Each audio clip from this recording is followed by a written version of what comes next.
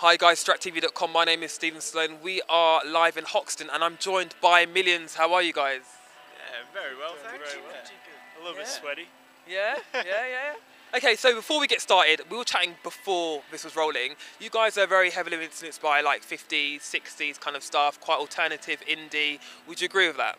Yeah, definitely. We love the 60s especially. Even both. Actually, even going to 70s as well. Okay. I'd say those would be the 3 decades that we, as a band, like the most. We are influenced by, not specific decades or anything, just Things we like. things we like. Yeah. Yeah, it's like a mixed bag of lollies. Nice, mixed bag of lollies. Take that away with us. So how did you guys get together? How did that all happen? How did it begin? Me and Cam were in an old band together. Yeah, well, I'm his brother. Wow, okay. Bit But, of Hanson situation going on. Should have said that. I've said it already. It's fine. We were in an old band together and that broke up, and we tried to do a 2-piece, didn't really work. And then we had Dom's band separate to this, and we're like, that guy's a pretty good singer.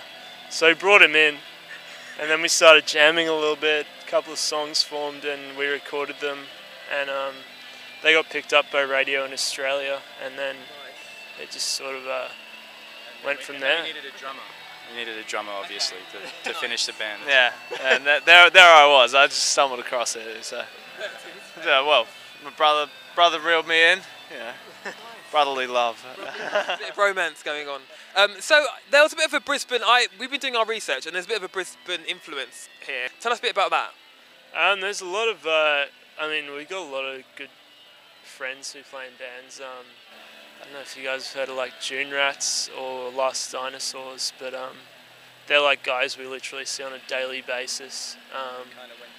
We went to school with them, and Brisbane's not a big city in Australia, but we just had, growing up, like friends that all played in bands and still do now. So I just kind of bred more and more bands starting from that. So it's not a huge community, but everyone's pretty close because it's small.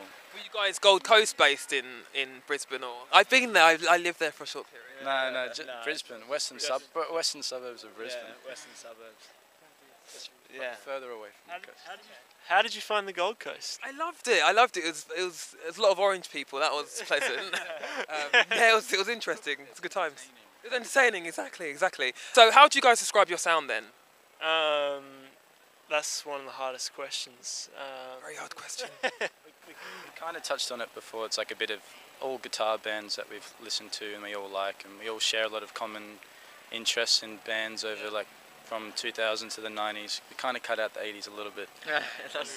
It's the one decade. That's not a great guitar band era. True. And then 70s. Except for the Pixies.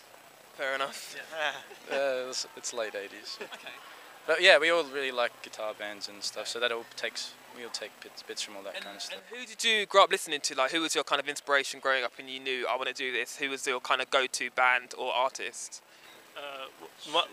Definitely my Touchstone album from when I was like young, when I was like 14. Libertine's first album. Okay, that's a good album actually. Great Good album. For me, it's just listening to Beatles. It's just, I'm never going to get there, but God damn it, You might do. Yeah, well, I don't want to sell myself short, but yeah, maybe one day. If I stick at it. I guess the Strokes was one of my Strokes are a good time. That's a good time. That's me done. Campbell was obviously Americana. That's what he said it. The Offspring.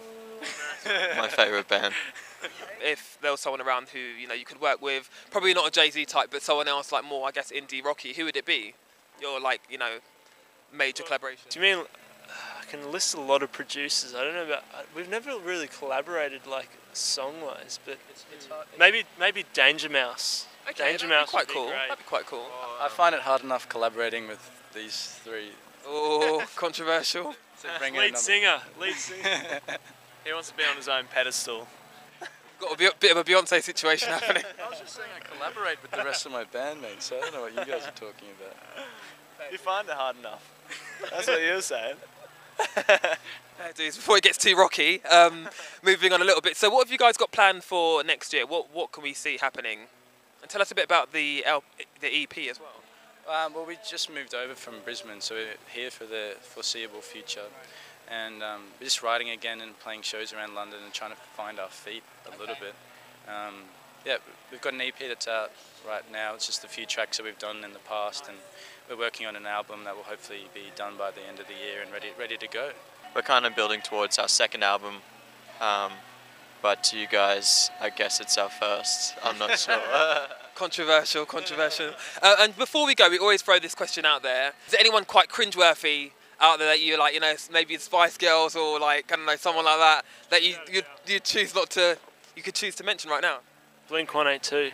Bloody fucking put it on the other day and I still know all the words. Every single word. He hit the nail on the head. Blink 182. Popular. We listened to that album in our room a lot. Yeah. The Mark, Tom and Travis show, the live album. Live album.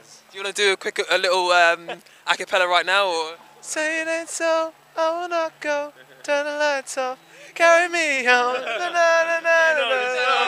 It's my time. Right. Sophie Ellis Baxter. Baxter. On the dance floor was just that. That's a great video clip as well. It's a good video. Yeah, come on. How does she dance? Come on, do a little pirouette. No pressure. I can't. Stage fright. It's fine. I'd say I'd probably keep it Aussie and say Savage Garden. Bit of the garden. I mean, yeah, when I was 7, my CD player about this big, I was loving it, and I'm still loving it, so it's good. Okay. Yeah. That was a tune as well, actually. In the ocean. All right, well, we'll leave it on that note, Savage Garden. Thanks a lot for joining us, guys, and we'll find out a lot more about you in the future. They've been a millions. It's been Distract TV. We're in London. Take care, guys. See you later.